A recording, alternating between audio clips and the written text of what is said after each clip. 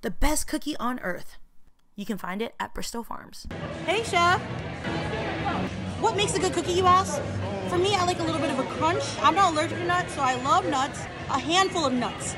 Like, my cookie should have so many nuts that it makes me go nuts. It looks like it's the size of my head. This is good. This crust situation makes a good cookie. And then we got to do the break. Oh, whoa, whoa, whoa, whoa. That is almost as broken as my heart. That is amazing. Oh my goodness. Delicious. Whoa. So yeah, I consider this a pretty good cookie. It's soft on the inside, crispy on the outside. The ratio of chocolate is so much. And look at the walnuts. The nuts add really good texture. So what do you think? Is this